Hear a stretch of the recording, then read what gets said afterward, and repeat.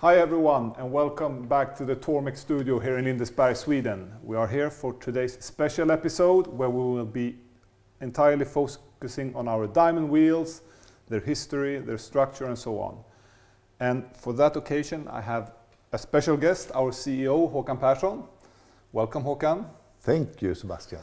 But you're not invited because you're the CEO, you're invited because you are the most knowledgeable I know in abrasives. I would say the most knowledgeable in abrasives here at Tormek. You're also a big part of our development and innovation teams for the last decade. And I also sometimes refer to you as the father of the diamond wheels, or the man behind the diamond wheels. Is that correct? Thank you, Sebastián. That's about it. Yes. That's about it. Great. I thought perhaps you could begin with telling us a bit more about your background, and particularly your background with abrasive, I think could be interesting to hear a bit about. Yes, absolutely. I started 1984 with abrasives. It was one of my first jobs. And I've been close to diamond and CBN, so to say super abrasive, through all my career. And I've been working both with R&D doctors in large abrasive companies, but most of the time I spend with production and application engineers at the large Swedish production companies like Tools, Sandvik, Volvo, this kind of companies. So abrasives, I've been around. And you're closing the circle here back with abrasives. Yes, that's one of the reasons why I like Tormek and sharpening. Yeah. It's still abrasives. Yeah, perfect. I will get back to you, Håkan. Thank you. I thought I was going to tell you viewers a bit more about the different diamond wheels options we have. We have 3 different diamond wheel options. They're all compatible with our T8, T7, 2000, all our bigger machines we have. The first one is a diamond wheel coarse. It's 360 grit. This is more for steel removal, rapid steel removal. It's not really a finishing stone because I think the finish is not fine enough.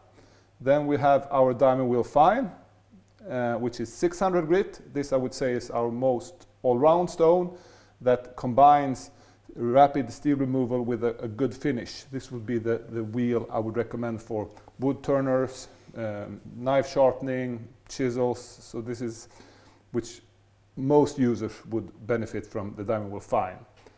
Then we also have the diamond wheel extra fine, which is 1200 grit. This is a wheel perfect for wood carving tools or more expensive knives where you don't want to remove that much steel and you want to give them some extra love and a perfect finish. Common for all our diamond wheels is that they are plated also on the outside, which means you can use them with our MB100. Big advantage with diamond wheels is that you never create grooves in the wheel, which makes you never have to true the wheels, which is a big pro compared to original stones. Also, they always keep the same diameter, so if you want to remove steel with the coarse wheel and then change to the extra fine and make the perfect finish, you just have to change the wheels. You don't have to reset the tool, the jig and so on. That was shortly about our different diamond wheels and the different places of use. Good, back to you Håkan, I thought.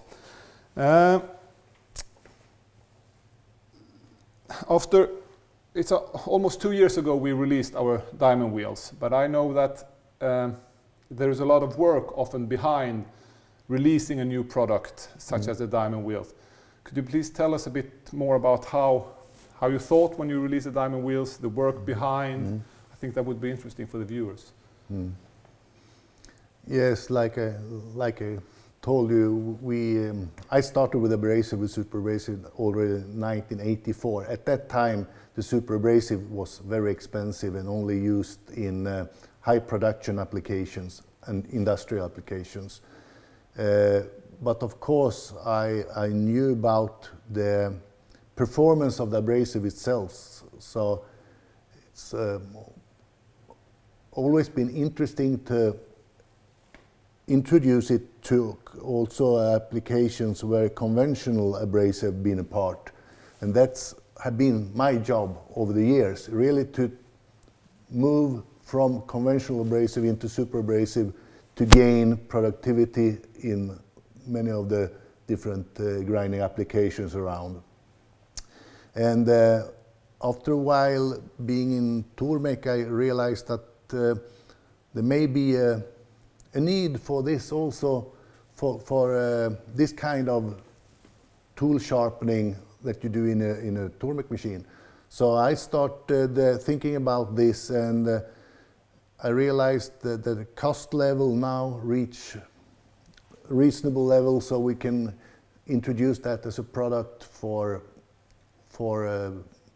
this kind of application. And I actually made some wheels, and we did some internal testing, and after that we asked some of our good friends around who know about tool sharpening in depth and do it in depth. So one of the customers we sent out to test for a wheel for test was Glenn Lucas in Ireland, and he, together with many others, really reacted positively and said, this is something that really helps.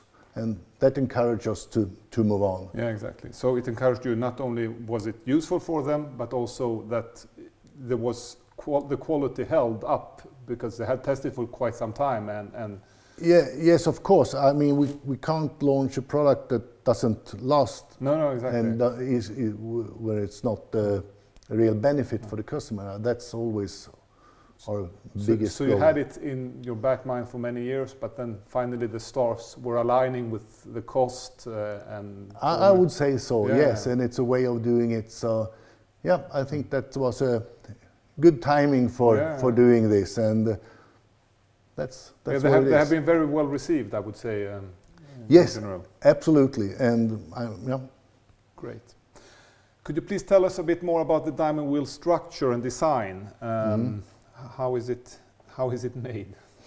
It's actually a precision machined steel core, and on that steel core you apply the diamond abrasive with a galvanic process. Yeah. So each diamond grit is built into nickel to stick onto the steel core, and believe it or not, but it's only one layer of diamonds.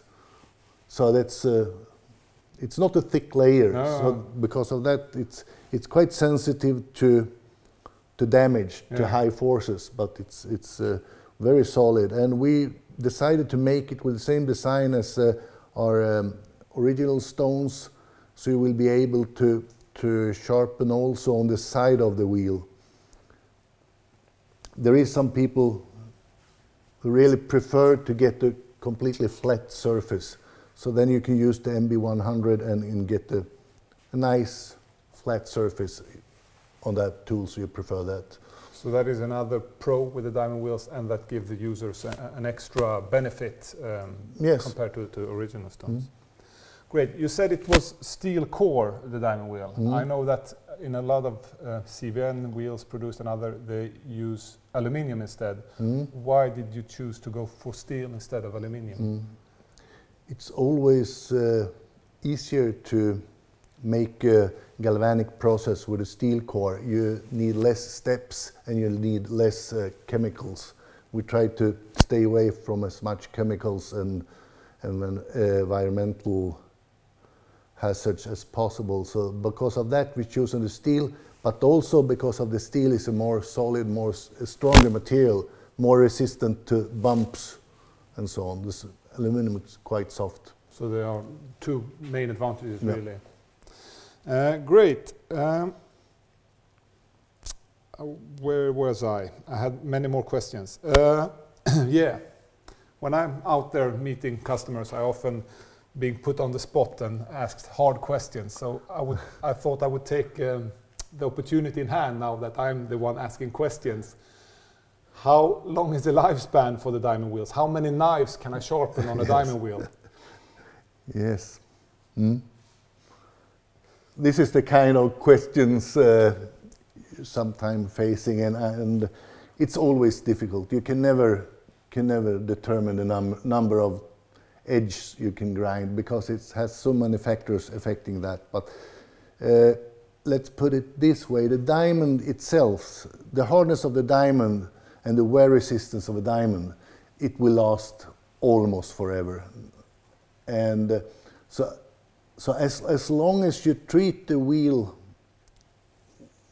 with a reasonable force, it will last years. Yeah. You probably know about your diamond hone, yeah, that you've been using home, and many people have had it for generations. It's more or less impossible to wear out.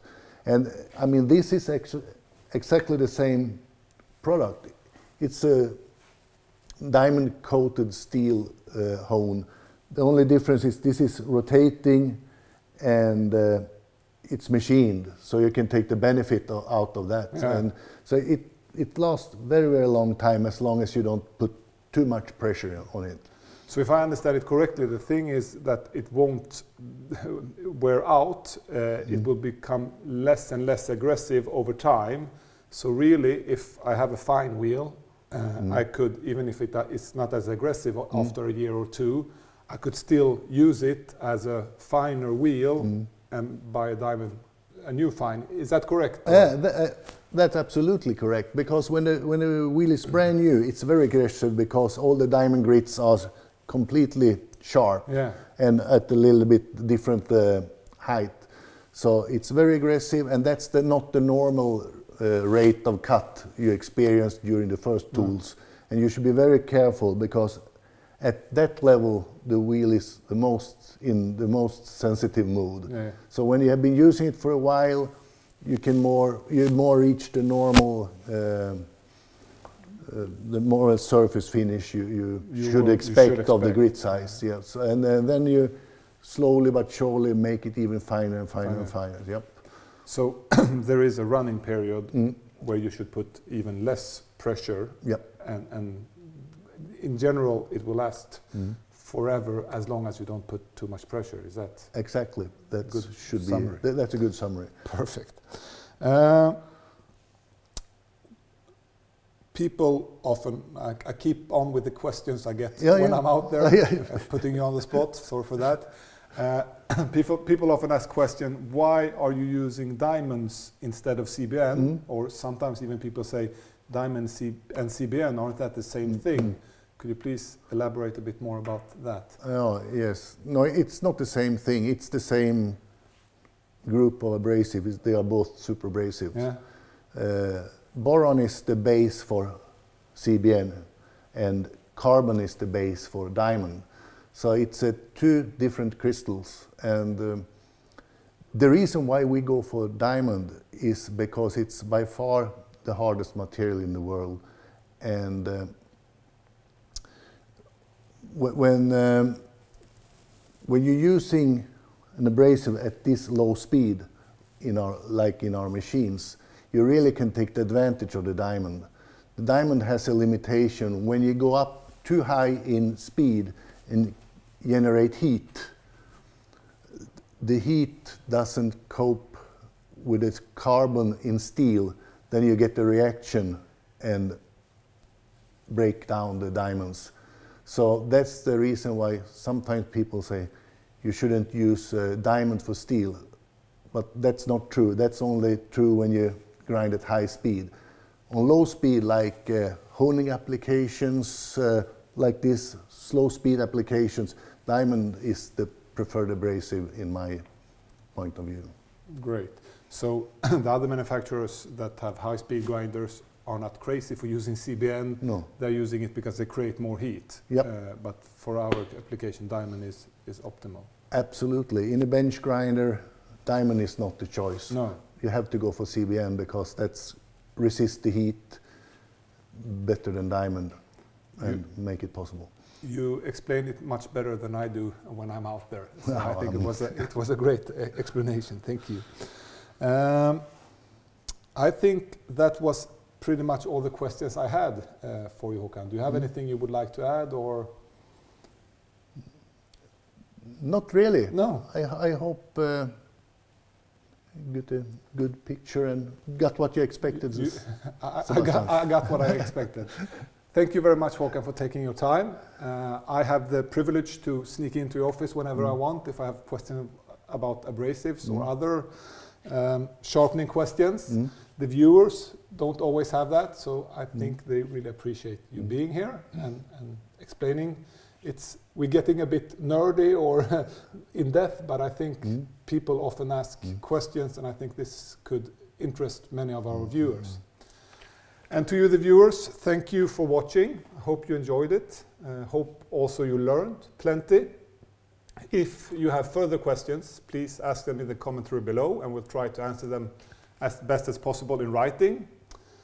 I think that's it. Stay safe, stay sharp, and until next time. Thank you. Thank you. See you.